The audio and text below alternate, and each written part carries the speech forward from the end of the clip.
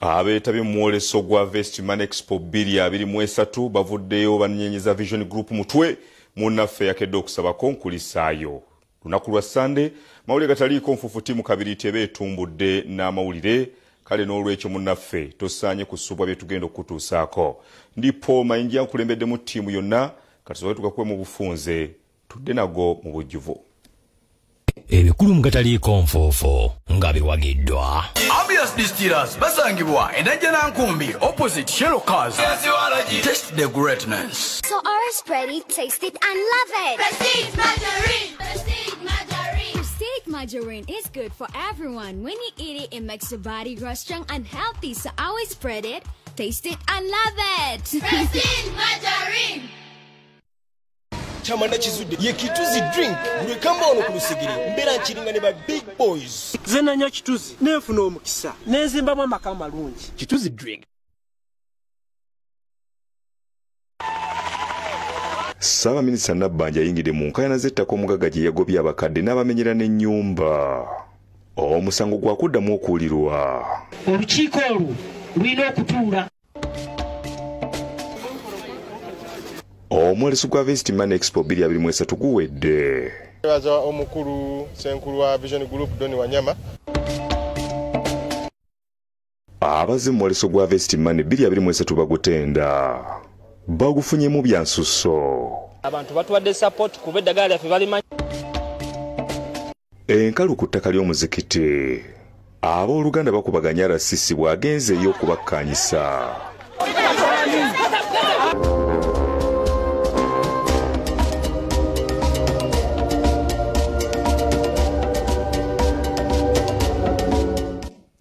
Gataliiko nfufu katugatandike ne Ssaaba Minisita Robina Nabbanja asitukiddemu okwolekera ekyalo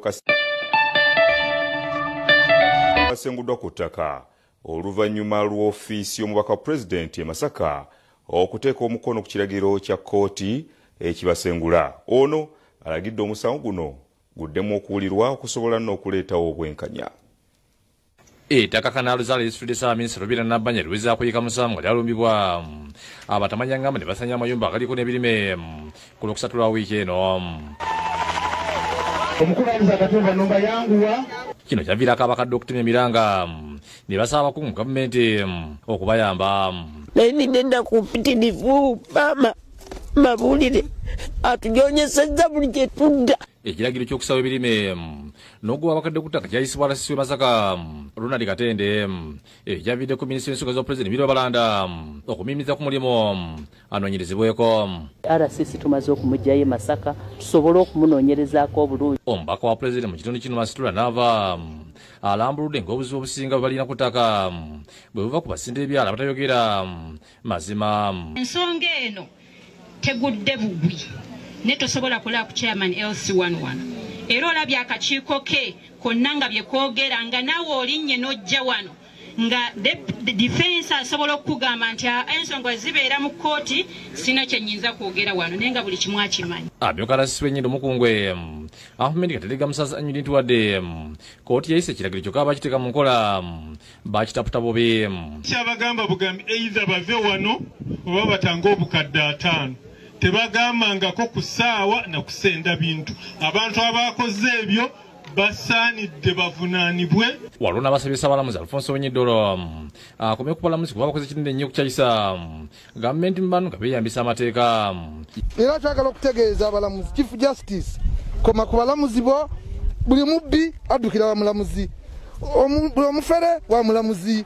Abalamuzi bekobanyi buli kimu kye bakyakiwulira. Ye Minisita Mbizi wa Kampala Kabyekyo Fotogabye ategeezza nga bayimiriza RCC Ronald Katende olw'okuzimula ebiragiro by'omukulembeze w'eggwanga nga n'abakulembedde okusengula abantu bano kuli omugagga Francis Bukedde Keeto amuguza batemesa mabega mitayimbwa.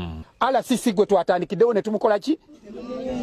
Mwebale taata. Twamuwumurizaawo kubanga tetusobola gwe RCC kunyoomoola kiragiro kya muki. Minisita ebitaka Judith Nabakuba asabye ensonga eno eddemu yekenenyize mu kkooti n'abennyigire mu kusanya ebintu by'abakadde bakwatibwe. Right Honorable Prime Minister nze nja kusaba oyogera ne Chief Justice nga bwe watandise dda okulaba nti ensonga eno agiyingiramu barikolinga judgment eno ensonga zisobola okuba nti zekkanyizibwa n'okwetegerezebwa obulungi zisobola okuba nti zitambulira mu mazima. Ono alenyeza abeerusiire okuva ku bantu baabwe bwe kutuuka ku nsonga z'ettaka. Ne mutasobola nagireeta mu ofiisi zaffe nga pulezidenti yabalambika bulungi ekintu ekirina okukolebwa. Kubanga oba oliawo tuba kubanga tudde ne tutunula mu nsonga zino twandibadde tubeerako we tutuuka. Yesa minisita ategeezezza nga bwe n'abalamuzi era ng'ensonga eno yakuddamu etutulwemu n'alagira n'awadde bwanga lya ku ttaka lino okutisigalako. Oba tewali kikkiriza kugoba bantu ku ttaka, olukiiko olwo lulina okutuula olwa security committee. Yekukula abantu abakufudde omugano kunyagulula ettaka nga beeyambisa obutakkaanya mu zifamire n'alabula ku muze guno ogw'okutematema mu ttaka. Bwe muba nga muli baaluganda nga temulina okukkiriziganya nga bayitamu omu, kati bwe bayitamu omu nga mutabuka, kati bwe mutabuka nga oli afunirawo omukisa ng'omugagga anoonya ttaka. Abakadde bayonedde byabo okuli babiri Topista ne Aisha Nakanwaki boogedde ku mbeera gye bawangaliramu kati. Kaakati wano oli okugamba tolinyawo ate oba okyalinyawo nga wewammwe.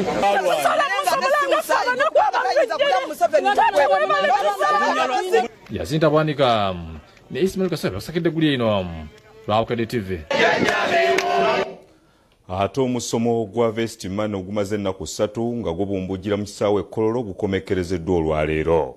Abolesi n'abagwetabyemu basimye nnyo kampuni ya Vision Group ne bagamba nti gubadde munyuvu nnyo era nga bangi bayize ebintu ebyenjawulo ebikwata ku bulimi n'obulunzi. Olwaliro omwolesi gwa Vestimani 2023 ogw'omulundi ogw'omusanvu ogwatandika ku Lwokutaano gukomekerezeddwa. Ebikumi n'ebikumi by'abantu bagwetabyemu okusobola okufuna obumanyirivu obw'enjawulo mu bulunzi n'obulimi.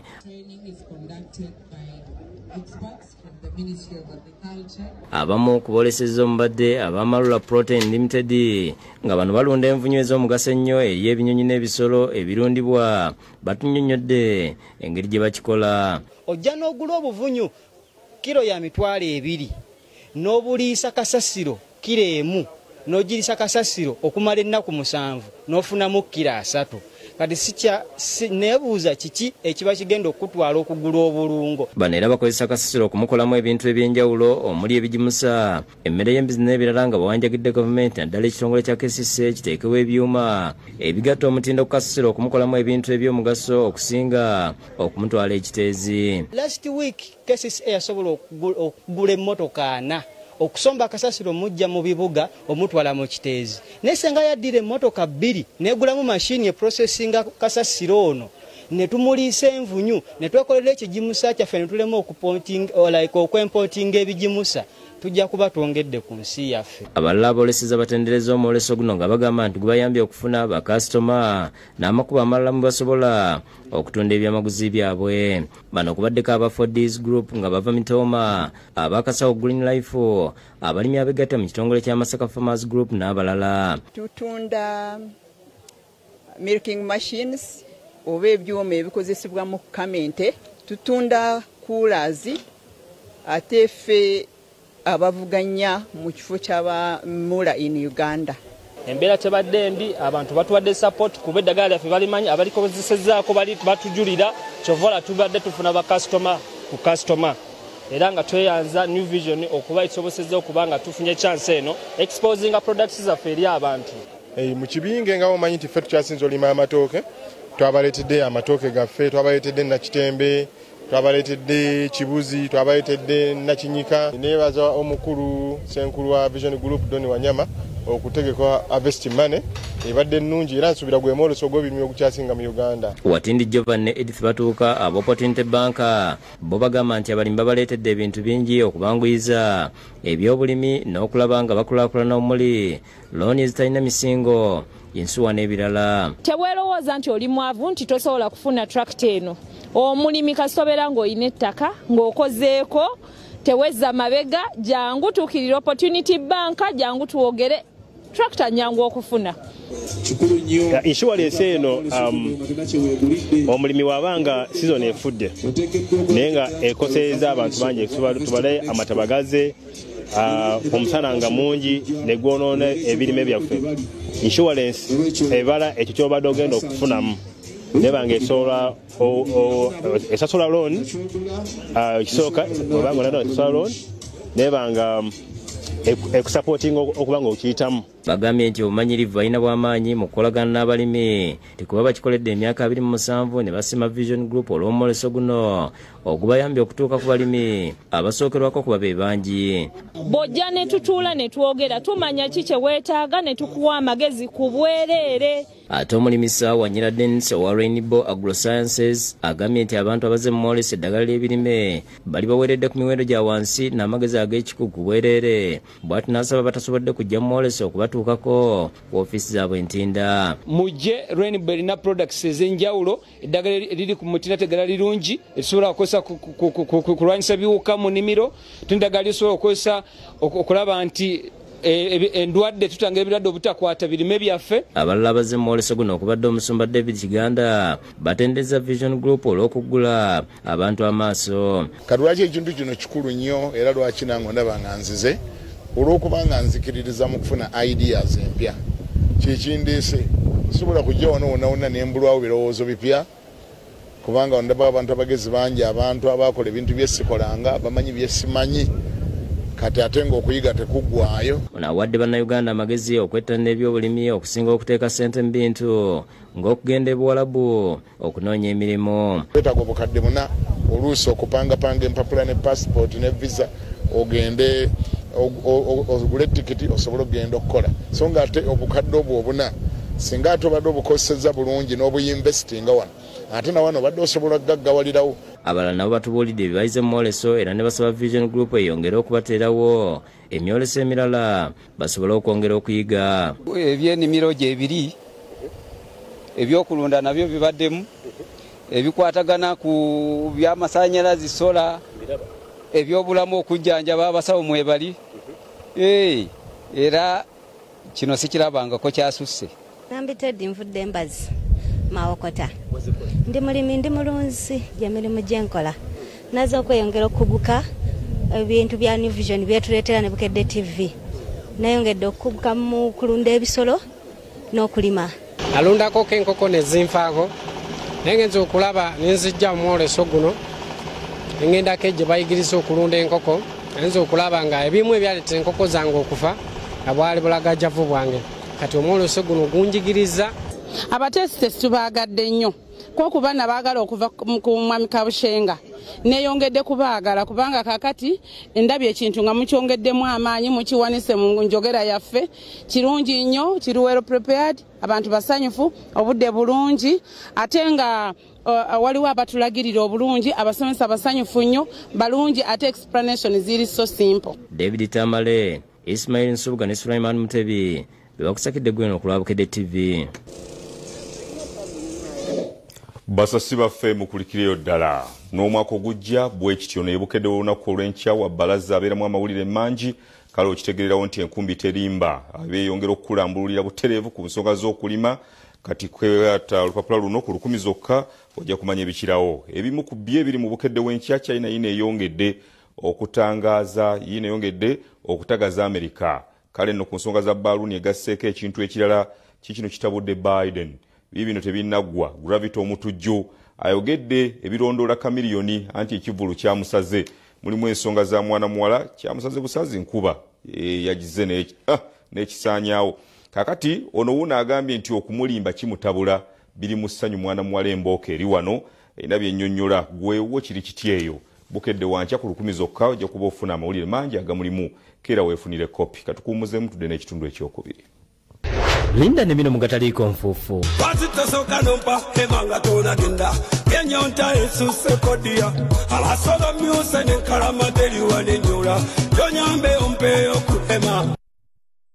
Enkalu ku ttaka ly'omuzikiti abooluganda bakubaganya RCC bwagenzeeyo okubakkaanyisa abantu nti bye balabye ne bye bayize okubiteeka mu nkola okusobola okusitula omutindo kwe bakolera ebyobulimi. Omwoleso gw'ebyobulimi ogusinga obunene ogwa Harvest Man okutegekebwa Vision Group ogw'omwaka guno gukomekerezeddwa olwaleero abagutaddemu ensimbi ne basiima enteekateeka era guno gwe gukyasinze okubeeramu abavujjiriza abangi. Kadija Nakakanda omwogezi w'ekitongole kya gavumenti ekya National Agricultural Advisory Services NADS mu bufunze ne Kazigati Grace balaze essanyu olw'okubanga bafunye omukisa okwolesa mwoleso guno naddala okutuuka ku balimi ba wansi n'ebirime ebipya bye baleese ekkatale kyokka nga byatunzi. Ekirime nga macadamia kipya naddala wano mu Uganda naye ate nga kyatunzi nnyo naddala mawanga ag'ebweru. So tulabye nti abantu baffe baba bakirimye basobola okubaako akasente akalungi ke bayingiza mu nsawo kyatunzi. The new emerging crops, high value crops of Hass and macadamia. We have here with us in the stall our nucleus farmer partners. Batubulidde engeri ez'enjawulo ze baagala okuyamba abalimi naddala nga babakwatirako okufuna endokwa kubanga ziri ku buseere ate ng'enkola ya gavumenti okugabira abalimi ensigo n'endokwa yadibiziddwa. Kati twatandise ng'aba NADS tukutusasulirako ebitundu 7 ku buli 100 ku bbeeyi y'endokwa. Basiimye enteekateeka y'omwoleso guno olw'omuwendo gw'abantu be basobodde okutuukako kyokka n'asaba abateesiteesi okubongera ku budde okuteekateeka abalimi baabwe. Ku lwaffe ng'aba NADS omwoleso gutambulidde bulungi kubanga twazze n'ekigendererwa nga tuliko obubaka bwe twagala okutuusa eri abalimi n'abalunzi. Tusobodde okufuna numbers. Okusinziira ku Francis Priza okuva mu kibanja ky'Abadaaki, omwoleso guno gubayambye nnyo okutuuka ku balimi bangi n'okubalaga enkulaakulana mu tekinologiya ezireeteddwa mu byobulimi n'asiima Vision Group olw'enteekateeka. We have an annual tradition of having a Netherlands village at the Harvest Money Expo. We love the tradition because we like to showcase what we have to offer in terms of cooperation. Abanoonyereza ku byobulimi abannarro nabo omwoleso guno tebalutumidde mwana era okusinziira ku Victoria Mbigidde abalimi balina okwettanira ebirime eby'enjawulo ebigumira embeera z'obudde bibavumbudde okulaba nga bongera ku nnyingiza yaabwe n'okutangira okufiirwa. efulumya varieties z'emmere nga zigumira embeera y'obudde nga zikula mangu omulimi bw'asimba omusana we gwakira kugenda okujja bikula mangu. Charlotte Kemigisha omwogezi w'amayivu akubidde abantu naddala abasobodde okujja mwoleso guno omulanga okukola ebyobulimi nga bizinesi kubanga y'engeri yokka gye tusobola okulwanyisa ebbula ly'emirimu naddala mu bavubuka ate nga gavumenti etaddewo kaweefube ow'enjawulo okubanguyiza. Naye twebaza abazze bonna twagala kubasaba n'omwaka oguddako bajje. Ffe nga ministry weetuli tugenda kukola ebintu ebirala by'omuweroso. Okusinziira ku Miriam Wankunda owa Champulisa International, omwoleso guno gwongedde okunyweza enkolagana yaabwe ne Vision Group kono okutuuka ku balimi be beetaaga n'asaba abantu okwongera okubakyalira ku matabi gaabwe ag'enjawulo. We are so thankful for everyone who came, for the new farmers, for our clients who came and supported us since we had a discount at the show, but the prices continue being the same in the other branches. And whoever didn't attend the expo, don't regret like why didn't I come? No. There are still more trainings at all our outlets, at all our branches. Please come and learn more. Nze Ismail Nsubuga ne David Tamale ku lwa Bukedde TV. Weewaawo basasi baffe mukulikireyo ddala kati ate abazze mu mwoleso gubadde kololo bajjumbidde nnyo emisomo okubanguka no mu bulimi n'obulunzi. Bano bayize ebintu eby'enjawulo. Abantu bazze mu bongi emisomo egigadde omwoleso gwa Harvest Money Expo 2022 gubadde ku Kisekolo okuva ku Lwokutaano okutuuka leero. Abayizi ba Mest Junior School basomeseza ku kulunda embizi, okulunda envujju n'ensiriŋŋanye. Then amawulire. That is the name. Then no measuring bus. Mukifuma. Ekyasinze okunsikiriza be baana abato be nnalabye basomesa ebintu by'obulunzi n'ebyobulimi nga baana bato mito. Yakulira Champulisa International Chris Magezi ayigiriza engeri abantu gye basobola okulundira mizigo. If you are around Kampala and urban areas, I recommend going to Raiders. Raiders iwa mu bibuga. Bw'oba olundira mu kyalo, sijja kurekomendinga omuleki Raider. abantu bwe baagala nyama ebonde okujjako mu ttawuni bwe baginyeenyuke. Ategeeza nti n'okulunda enkoko nakwo kulimu okubala n'osobola okufuna emmere gy'onaakozesa naye ng'omanye sente z'onaakozesa naye ng'omanye ky'onaayitamu because ekibyokya ekyo ekikukanga wiiki ey'okuna nga tulina sente zaki za mmere bizinesi yona nebangaokozeki ekintu kyakoko ekikuyonde kuba kikooka ekusababeta. n'omusawo w'ebisolo Dr. Sewagudde Samuel okuva mu Champions International abasabye okulabirira obulungi enkoko okulaba nga tezikosebwa. Emmere otiguze sente nyingi eyingidde munda mu system etuuse lukyera naye eyingidde mu musaayi efulumye. Robert Serwangu wa Grade Systems yakubiriza abantu okukozesa amazzi amabikeko. Ono azayidde mu kiyumba alinye mu mazzi bwe twabako abona abasawo waliwo okupita mu mazzi leka mama nomubulibe nayise the person come to give you KP in your house have money in the bank. Omukungu okuva mu Naro eddwaliro litakumesenta amasomeseza ku mwanyi n'abakubiriza okazi obulungi emwanyi n'okuzisunsula obulungi. Alonzi omujjanjabi nga asunsula emwanyi si mwe basunsuza wabula mulina omulimu gwe ng'omulimu okulaba nti emwanyi ekazibwa ate okaziza tokaziza ku ttaka. Ye Dr. Alan Yiga asomeseza ku ndabirira y'ente z'amata n'ennyama. It can even go up to 1,000. So if you have a beef animal and it takes like 10 kgs per day, so you're spending 10,000 shillings per cow. Everybody is applying to come to Uganda.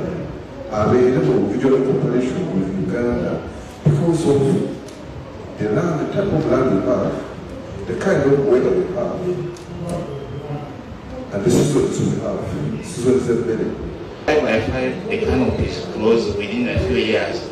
If you don't do good pruning, you find the whole place is becoming a forest. Yakulira West Nile Ovacado Robert Mugambwa akubiriza abalimi ovacado okubeera abayonjo. China be bakyasinze okusiga okunyiga nati ku standards basinga n'abaffe abali e Bulaaya. Kale nno tuleme kusaagira mu ovacado bwe tutwalira okutunulira obuyonjo. Ate Professor Julius Nyanzi owa Prof Bioresearch agamba nti kino gyokaze mwanyi netuuka ku bitundu 13 n'osobola okamulamu mbuto. Ancestors they had a method bagiyita cracking method. Cracking ki akwate mwanyi n'agayako bwati bwe balukanga amanya nti 13% ekoze ki ow'emmwanyi angambye bamudondodde kibooko naye bw'afunyemu emitwalo 2 mu oyiro alabidde ddala nti asobola okufunamu akasente. N'olwekyo bagule ekitabo kino sente zimera ku miti kijja kubayamba abatasobodde kujja bamanye nti Uganda ngagga sente zaffe ziri ku miti. Ye Dr. Joseph Kizito owa Grovet Limited yasimye omutindo gw'omwoleso guno asabye abantu okwetanira omwoleso guno kuba gulimu ebintu bingi ebyokuyiga. Tuleeseeyo tekinologi omupya okuyamba obukoko obuto. Abantu abaleeta obukoko babadde tebakimanyi nti enkoko zino zikoowa nnyo ne ziggwamu amazzi. Kalona Ruba Mwagurishi agamba nti omwoleso gubadde mulungi era abantu bangi bafunye omukisa okumanya bwe bapangisa ettaka twakita ne bufukirira. Twongera okusiima abalimi baffe ababadde mu mwoleso gwa Harvest Money 2023 abasobodde okubanga batwetanya ne bajja ku stall yaffe ne bamanya biki bye tukola era biki bye tugabira abalimi baffe bonna. Moses Mugambo wayisaarako okuyeebaziza abantu abapisizawo obudde ne bajja mu mwoleso. Kyemmanyi muyize mu esala tent wabaddewo emisomo egy'enjawulo nga tuyigiriza okulunda n'amagezi ag'ekikugu mu ndiisa y'emmere. Twebaza nnyo bakilanti baffe abazze badistributa baffe bonna n'abapya abagadde okukozesa ekintu kyaffe tubeebaza nnyo mwebale kujja nti. Mutebi Sulaiman yakusakidde gulero. Nabino ngataliiko nfoofu. Tulina ebikozesebwa eby'omulembe eby'enjawulo ng'ebyamawoofiisi, eby'omumadiiro, ziddayiningi, eby'omu bisenge n'enyekindekeki. Tukyalire ku showroom yaffe eri ku Lubaga Road, Furniture House, Plot 1427. Minisita Mayanja anenyezza poliisi ttaka eririko omuzikiti gw'abayisiraamu enaggulu wano mu Kampala ekiwaliriza n'alasisi wa Kampala okuyita olukiiko lw'amangu. Gye biggweredde ng'alasisi asazeewo nnamwandu akaanira ekibanja ku ttaka ly'omuzikiti amulese akolerewo n'agobawo ssentebe. Engumi enyose nga alasisi wa Kampala Amina Lukanga agenze ku kyalo kiwalimu enaggulo mu Kampala okugonjoola ensonga z'ettaka eriko omuzikiti ogutwalibwa ab'ekibiina kya Musbahideen. Alasisi Lukanga abadde ayisa olukiiko wakati w'abasiraamu abavunaanyizibwa ku muzikiti guno aba Isbat University ne famire y'omugenzi Twaha Kavuma. Alasisi nga tanatuuka ab'omuzikiti nga bakulembeddwa mu Haji Ahmed Matovu ate nga ssentebe w'ekyalo kino batulaze ekyapa omuzikiti gwe gutudde ku poloti ya 5 enaggulu era n'ategeeza nti abakaayina ettaka lino bonna beenoonyiza byabwe. Gulina ekyapa kodi namba 54A gukiina era nga kirimbateka kyafu mu kuva mu District Land Board. Lukanga asoose kuwuliriza ensonga za njuyi zombi okuli ab'omuzikiti ne famire ya Kavuma kyokka babadde bagenza okumulambuza ate ab'oluganda abakaayina ettaka lino ne beeyogerera ebisongovu nga buli omu alumiriza munno obukuusa okukakkana nga balwanyira bataasiza bataase.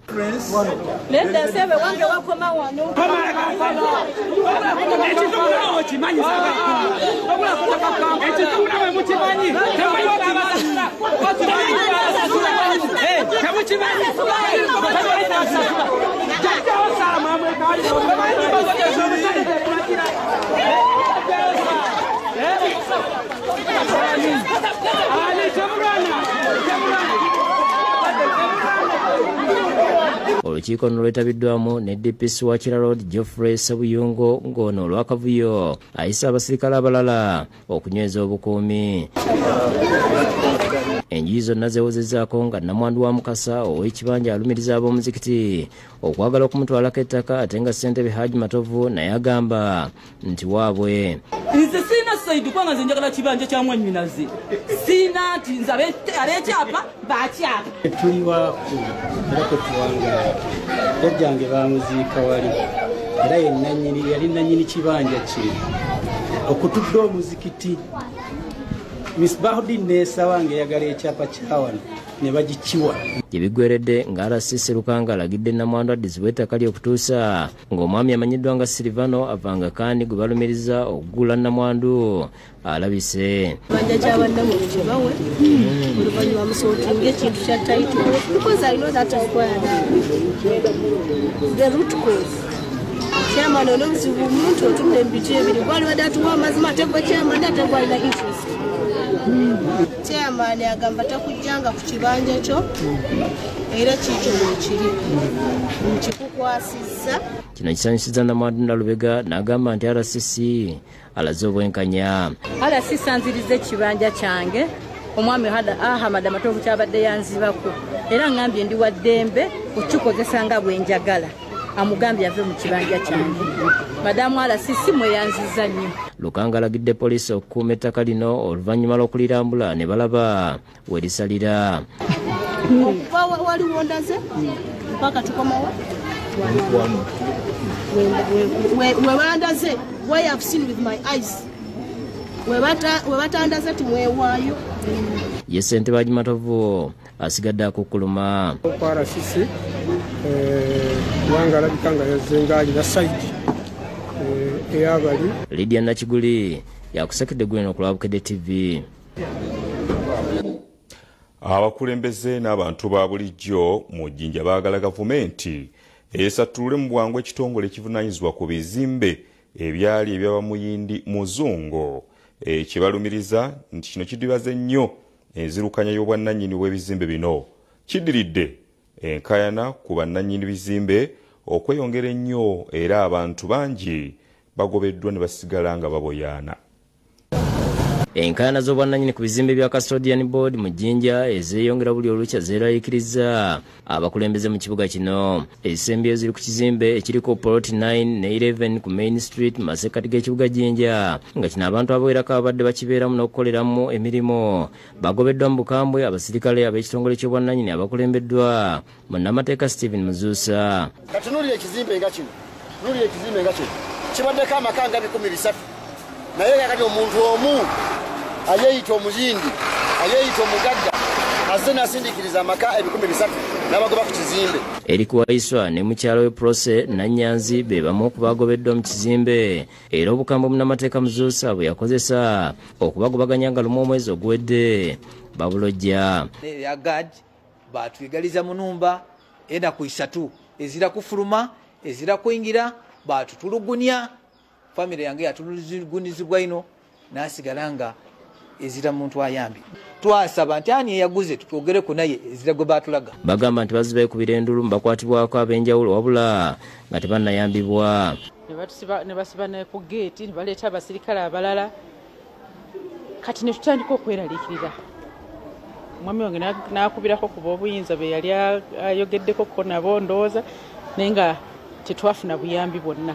Transaction yabakoba nti oli yagula yona teboneka, for example nga share agreement yona teboneka era teraga ntya transaction eno yava muuna kanene kwa account eno yajja kwa account eri. Bwatuukiriddwa ku lukomo lw'essimu munnamateeka Muzuusa alemereddwa okunyonnyola nannyini gwakolera era yamutuma okugoba abantu awatali kiragiro kya kooti kagamba nti yenna awulira nga si mumativu n'ebigenda mu maaso agende mu kooti. Embeera eno ewaliriza abakulembeze mu Jjinja okusaba gavumenti esatule ekitongole ki Departed Asians Properties Custody ekirabika nga kiremereddwa okukuuma n'okuddukanya ebizimbe nga baagala bitundibwe kisobozese enkulaakulana okutojjera mu kibuga. Now the other issue is, why doesn't the government, for example, decentralize the management of these properties? Because some of us have all the knowledge they need and we can help them. After all, these properties are there because we insisted from 2007 that these were government properties. Mbizira kubuyinza bwankomeredde. Waliwo custodian board, IS custodian board, creating a lot of confusion. Now those who have run to court, court is giving directives. Ground, police comes in. There is that problem of custodian board. It is not only kubatiamye, we are confused about what we should do. So I want to nendo kubira government yomulanga, major Ministry of Finance. Let us be clear. When I look at the issue of custodian board, my only question is, why do we still have custodian board? Why do we still have custodian board properties? I thought the best thing to do is to come up with a system of selling off all these properties. Calling for Minister of Finance, calling for the Minister to come out specifically and tell us how many buildings of custodian board are in this city, but the letter is not forthcoming. Mu kiseera kino waliwo ebizimbe ebisukka mu 200 ebyali ebyabayindi kati biri wansi wa custodian board ebiriko enkayana era okusinza ku bakulira ekibuga bino biri mu mbeera mbi ate tebiwa musolo. Ivan Lubega yakusakidde gwino ku Bukedde TV. Ate President Museveni yeebazizza ekkanisa ya Uganda olw'obutekkiriranya n'abazungu ku nsonga y'okwagira obufumbo bw'ekifuulannenge. Obubaka buno abutiisesa Minisita Robina Nabbanja ku mbaga ya Major General Bob Ogiki ne Matilda Nabukeera. President Yoweri Kaguta Museveni asiimye ekkanisa ya Uganda olw'okuyimirira ku mazima mu kulwanyisa emize gyonna egy'obuseegu. Ssaabalabizi w'ekkanisa ya Uganda Dr. Samuel Stephen Kazimba Mugalu ku Lwokutaano yavaayo n'ategeeza ensi nti ekkanisa ya Uganda yeewudde kuyeebongereza ku ky'okugatta abafumbo ab'ekikula ekimu. Twekutula dda ku kkanisa ya Amerika naye waliwo olukiiko olukulu lwe bayita Province Assembly. Kaakati gino gy'emitendera gyonna. Tetukyayinza kukolagana abantu bwe batyo. Obubaka buno Pulezidenti abutiisesa Minisita Robina Nabbanja bw'abadde amukiikiridde ku mbaga ya Major General Bob Ogiki ne Matilda Nabukeera ng'abagenyi babasembereza mu Kigo Gardens mu disitulikiti wa Kiso. Pulezidenti ategeeza nti ekkanisa ekoze omulimu gw'amaanyi okulaba ng'emize gy'obuseegu tegiyingira mu ggwanga n'abasaba abalafu banira okunyweza ennono n'amaka. Setting down in marriage is a major guard against many dangers, including HIV and AIDS.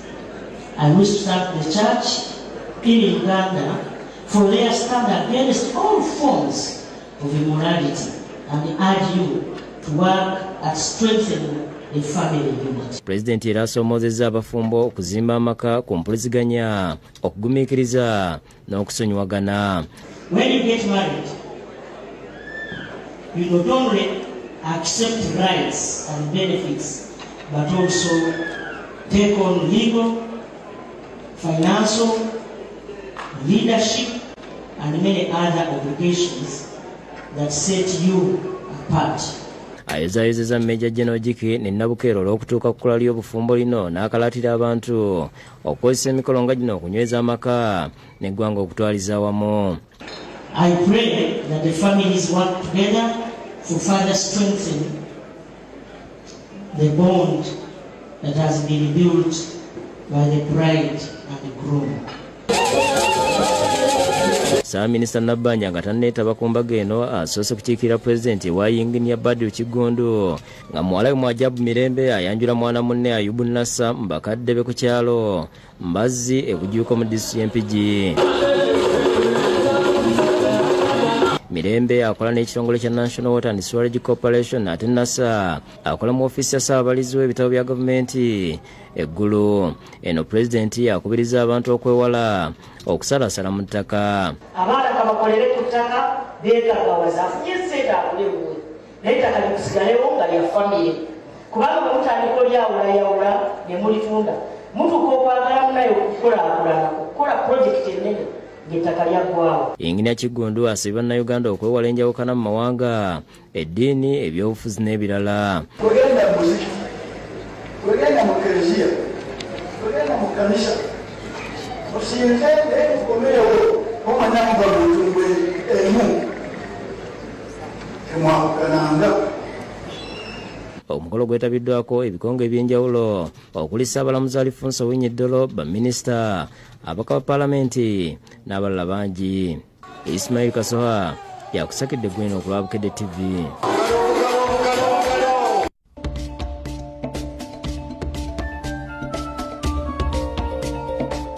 Anga yakuza omummonde wake ewuwe alowooza ali mukuza mukazi mulungi na musajja kumpi muwogo muwutta talina kyasobola na kweyamba. Tetwagala abaana baffe balabe ennaku gye twalaba. Okwoza ebintu yali nnaku, okwoza obw'omunda yali nnaku. Kikazi kikulu kiwa housemaid nti njoleza ate bw'otabikola mami ngenda mugamba nekisiita n'ebigere. Mami n'akoma, what has happened? You see she has refused to do what? To clean them. N'olaba nno byagamba. Tosoma ku Bukedde TV.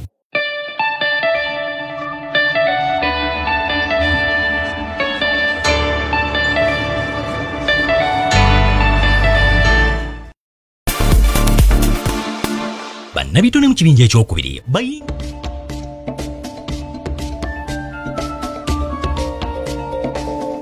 ab'essomero lya Paul Mukasa SS Ekigunga mu disitulikiti y'e Mukono beebaziza Katonda eyabasobozesezza okuyita obulungi ebibuuzo ebya siniya ey'okuna omwaka oguwedde. Okusaba ab'essomero lya Paul Mukasa Mixed and Boarding Secondary School Kigunga Mukono kwebaliza Katonda kulembeddwa mu Reverend Juliet Kansime okuva ku University y'Endejje nga ayambibwako Reverend Timothy Kiryowa omubulizi w'essomero lino.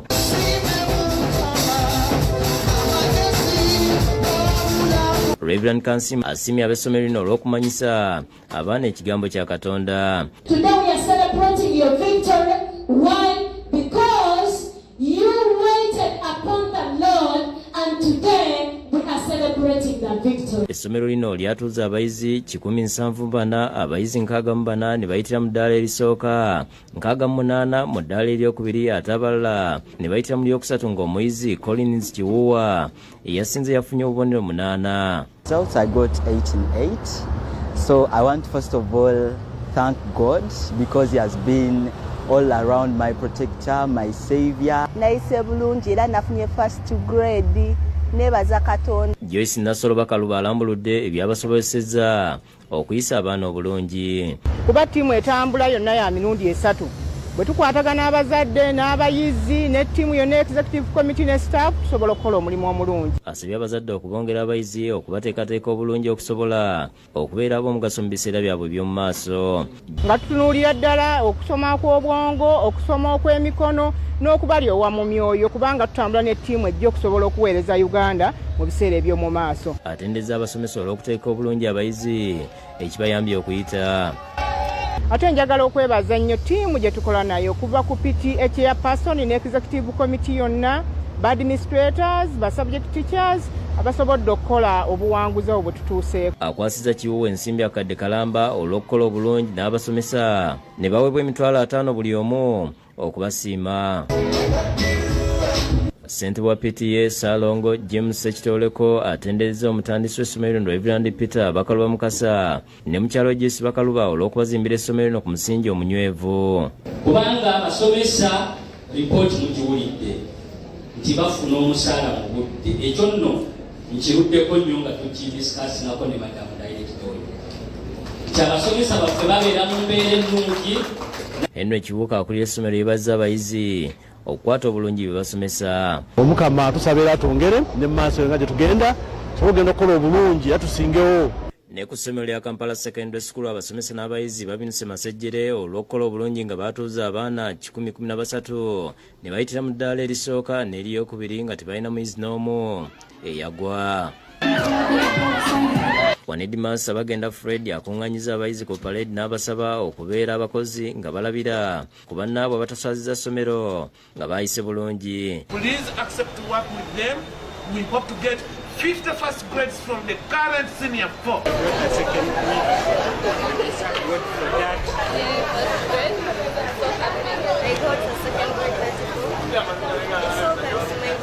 Abasabye okwagala abasomesa n'okwagala okusoma kibayamba okukola obulungi mu bibuuzo byabwe ebyakamalirizo. Ensure that you do what brought you here. Please avoid doing things which are not necessary. Be in class all the time. Attend all lessons.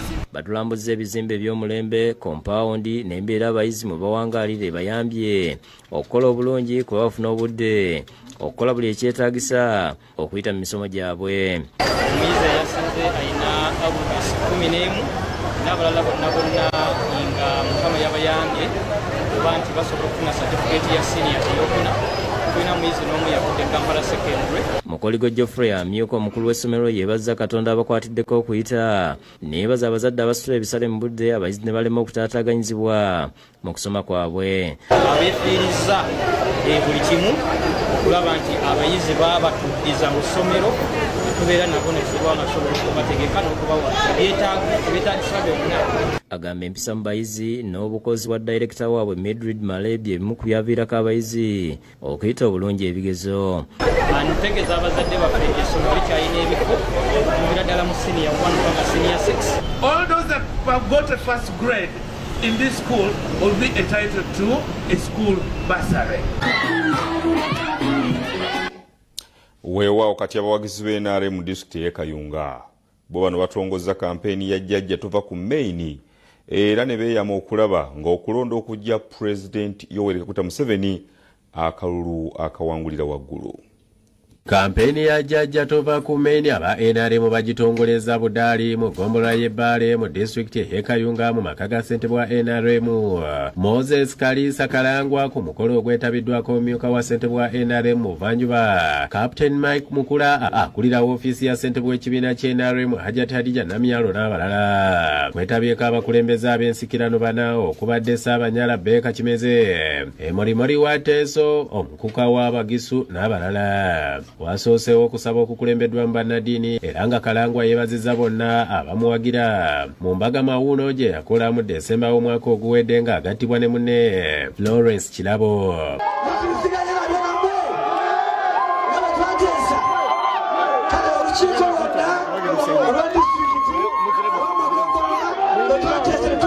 Kalangwa yeeyamye ne banne bwe bali ku lukiiko nti bakulwana waakiri okufiirawo okulaba nga NRM ewangulira waggulu akalulu mu kulonda okujja. Captain Mike Mukula agambye nti emyaka 37 egya NRM ne Pulezidenti Museveni baafubye okulaba ng'emirembe gibukala mu ggwanga n'emiriraano. Nga lino ku myaka 34 emirembe era ku ekyo mirembe twagala okuteesa ddala okuva mu Buvanjuba okuserengeta ddala ku Southern Uganda mweno Buvanjuba okuserengeta ddala mu Western yonna Uganda eri peaceful. Ate ye Hajjati Namyalo agambye nti enkola ya jjajja tova ku Maini eruubirira okukumira Pulezidenti Museveni mu kalulu era n'asaba Bannayuganda beeyambise okubeerawo kwe okukolerera obugagga. Twagala tukwataganire wamu ne chairman wammwe nammwe mwennyini abantu aba bulijjo mutuyambeko abazzukulu tubanje gavumenti eno tetusaba tubanja. Saul wokulira yakusakidde guli lino ku lwa Bukedde TV. Ate minisita omubeezi w'ebyettaka Dr. Sam Mayinja agugumbudde poliisi olw'okulemererwa okuteekesa mu nkola ebiragiro bya Zayisa ku ttaka. Kidiridde okulagira abooluganda badde ku ttaka erikaanirwa Nabbingo kyokka poliisi n'ebizimula. Minisita omubeezi w'ebyettaka Dr. Sam Mayinja agugumbudde poliisi n'omwogezi wa poliisi mu Kampala Patrick Onyango olw'okulemererwa okuteeka mu nkola ebiragiro bya Yisa bwe yali ng'agenze ku ttaka erikaanirwa ku kyalo Bataka Nabigo nga bwe twakulaga ku gataliiko nfuufu ku bbalaza. Obutakkaanya bwali wakati w'abooluganda lw'omugenzi Andrew Mugerwa ne Lawrence Kigundu, omusika abooluganda gwe balumiriza okwagala okubanyagako ebintu bya kitaabwe. Wamaanyi nnyo emmundu zibeera wano omukwata otya nnyo okujja mwebala okujja ne muwuliza ensonga zaffe. Kino kyekyawaliza minisita Mayinja okugendayo okumalawo obutakkaanya n'akizuula nti Kigundu yali mukyamu nti yali akumpanyiza ebintu by'abaganda be. Mayinja yalagira Radisi wa Wakiso Justin Mbabazi ne poliisi ensangi mbagirawo okukwata Lawrence Kigundu, ekintu poliisi tikyeyagaana. Abo bakwatibwe bawozesebwe bonna bogerwako wonna waali. Mayinja agambye nti okuyingira mu nsonga zino kyava ku booluganda lw'omugenzi Mugerwa okwekubira enduulu ewa pulezidenti nga Kigundu bw'ayagala okukumpanya ebyobugagga by'omugenzi. N'enkizuula nti yo Lawrence Kigundu court document yennyini yalaga nti yagenda mu kooti n'ajjayo fayiro entuufu ekwata ku muntu omulala, n'ajjayo decision eyo namba yaayo n'agiyisa ku forged document. Poliisi ng'eyita mu mwogezi waayo mu Kampala n'emiriraano Onyango yategeeza ku Lwokubiri nti baagaana okussa mu nkola ebiragiro bya minisita Mayinja tikuba tebyali mu mateeka. Oluvannyuma bafunye ekiragiro oba amagezi okuva ku bakama baabwe anti ekiragiro kya minisita teri mu mateeka ate temukola ki temumugoberera. Tekibangawo mu nsi yonna minisita okwogera ate poliisi nejja. Owa poliisi watrainingibwawa n'oyimuka n'ogamba nti ate minisita teyagobera amateeka. Ani yakuyise?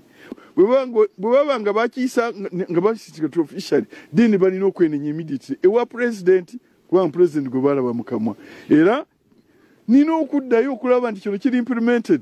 Nina okuddayo sibu nga bwe naddayo e Wakiso. Ebyo nga biri bityomu ku booluganda lw'omugenzi Mugerwa nga ye Margaret Namuli eyakubwa poliisi ensangi n'omusajja yeeyita omujasi wa UPDF Meja wa Swaisima. Embeera esinnungi ayagala obwenkanya bukolebwe.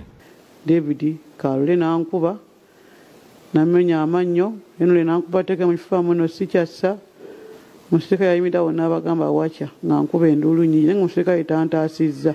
Ebwenkanya bwe njagala nti Meja Waswa akwatibwe, Meja Waswa Isimaili akwatibwe, batabani ba Mami Kigundu David Kalule, Henule Sali n'abapoliisi bonna. Waswa teyali teyeetaagibwa mu kitundu ekyo. Mu sinaali eno teyali teyeetaagibwa. Singa yali yeetaagibwa yandibaddaze mu nnomo we ne yeeyanjula ewa RDC n'ajjira mu ttiimu ya RDC. Kati wano yaliwo bw'obanga yaliwo n'akola ebisolo yajjanga kulimino.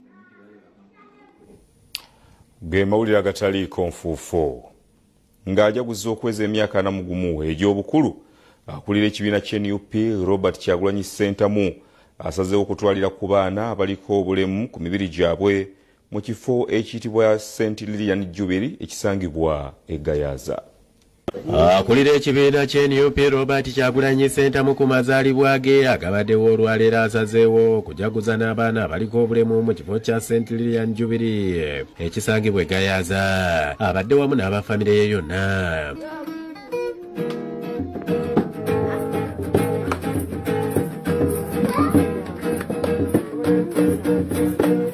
Njagala obuto kyokasi bwagala nnyo ekirungi kyabo kyekyo. Kyagulanyi agabidde abaana bano ebirabo mu byabawadde mubaddemu emifaliso, sukaali, omuceere, butto, amasuuka n'ebintu ebirala. Asabye abazadde bulijjo okwagala abaana baabwe abaliko obulemu ku mibiri gyabwe. Abaana babaagale babeera special, tebaba just na bulemu wabula obusobozi bwabwe buba mu ngeri ndala nnyo era bw'oba ofumikiriza n'obunoonya osobola okizuula nti ne bano abaana nabo bali talented differently. Sister Miriam Immaculate akulira ekifo kino ne Sister Anna Bena n'amatovu beebaziza Kyagulanyi ne famire ye olw'obuyambi. Tukwetaaga manani ayinza okugumirawo nga bwotulaba bwoti nebuyefaanana naye gwe n'otuwakaddeko among the people and it shows us young folk kubanga emifaso gye twasooka okusulako emirundi gwe wagituwa mu ngeri y'emu Namakoola Christine omutuuze w'Ezzana mu division y'e Makindye Ssaabagabo asobeddwa olwa muwala we Namakula Beatrice ow'emyaka ena okufuna ekituli ku mutima nga mu kiseera kino asanga akaseera akazibu okussa kyokka tewali bujjanjabi bumala olw'obufunda bw'ensawo. Yali mulungi nnyo nga si munafu ng'alina amaanyi ge ng'omwana bwe yandibadde naye abadde n'ekizibu ky'okussa nga tasobola kutambula kuva wano na wali. Onaddukidde ku kitebe kyaffe wano mu industrial area ng'agamba nti muwala we yamuzaala talina wamuluma wabula waayita akaseera omwana n'atandika okufuna obuzibu mu kussa ekintu ekyamuwaliriza okumutwala mu ddwaliro ng'eno omusawo gye akamutemera nti omwana alina ekituli ku mutima. Kati ne tubeerawo omwana ng'ali ku ddagala era atumiza eddagala okuviira mu mwezi ogw'omukaaga. Essaawa eno abadde amujjanjabira mu ddwaliro e Mulago wabula abasawo bamutegeezezza ng'omukka omwana gw'assa we gukendedde era yeetaaga okulongoosebwa bunnambiro. Abasawo nabo batuusizza ekiseera ne baggwamu amaanyi omwana oxygen we alimu 35 kati nebagamba kolanga wekisoboka omwana ono tulabe nga tumulongoosa naye nga bwe mundaba nze maama nze taata ndina abaana bana taata waabwe yadduka baŋŋambye bamutwala India kumulongoosa baagala $18 million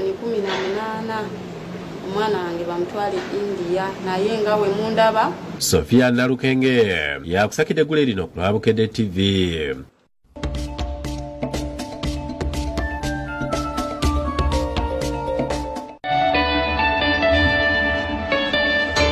Do you want to spice up the good times?